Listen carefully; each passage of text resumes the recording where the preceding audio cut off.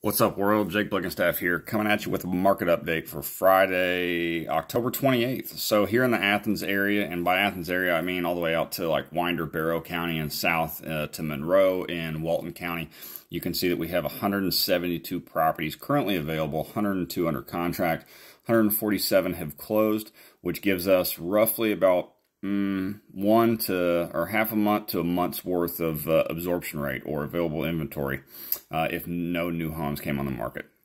And then price decreases, we've had about 125. So what does that mean for the last 30 days?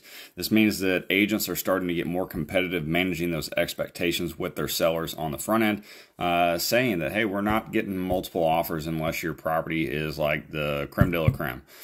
So sellers, you need to really start to understand that if you want to get your home sold quickly, you're going to have to be competitive. But if you have any questions, problems, complaints about what's going on in the market, reach out to me, 404-281-5002.